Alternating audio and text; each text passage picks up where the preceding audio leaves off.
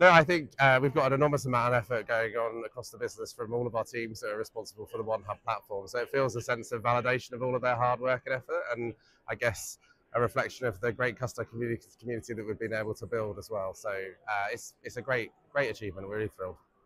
And what's one of the biggest challenges facing employers over the next 12 months? Yeah, look, I think everybody still is grappling with how they provide that kind of connected experience for within these global organisations. I think every employer is looking at their people equally and wanting to make sure that they support those employees in the best way that they can. So that whether it's from discovering content, whether it's just understanding the things that are available to them, or just trying to make a difference at the kind of the key moments that matter. I think those key challenges right now.